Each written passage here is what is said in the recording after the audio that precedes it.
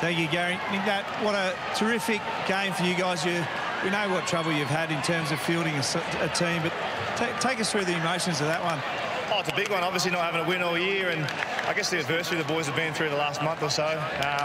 It's just good for the morale. We're off a 6-day turnaround and back to Perth tonight. So the flight back to Perth is a long flight, but it's much more enjoyable with the 4 points. What about half-time, Simo? You're going 2-point leaders. The belief, so many young players in your team that look like they belong at the level. Yeah, they do, and I think it's just taking time for them to get some games under the belt, get some confidence, and the message is to be brave and keep some of us older boys out of the team. So a lot of boys are in the waiting in the wings, coming off rehab, but these young boys have really stood up, and it's good for their confidence having a win. You had a great run out there today. It looked like the petrol light was on at the end. You and Grundy just going at it. So tell us about that matchup. It's good. He's one of the premier rucks in the comp, him and a few others. So got a lot of respect for him, a lot of admiration for him, and they're playing some really good footy this year as well. How does Simo handle it? Because obviously two-team town over there, undermanned, but as the coach, how does he get you boys up?